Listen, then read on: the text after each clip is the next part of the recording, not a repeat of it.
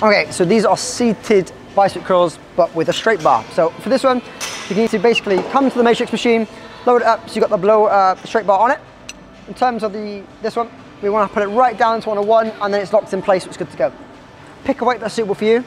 What you can do with your feet, honestly, it's up to you if you want to go on the pillars, or if you're able to just stick them into the side.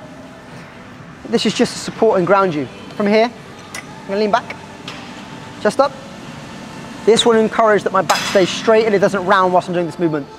Drop my shoulders back and down and lift peacock from my chest.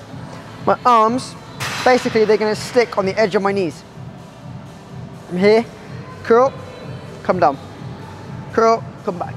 In a perfect world, you're going to bring it to the top of your nose. Lengthen those arms down in between. Try not to let yourself move and start rocking. Keep it nice and strict. Up, curl, and come back. That's it.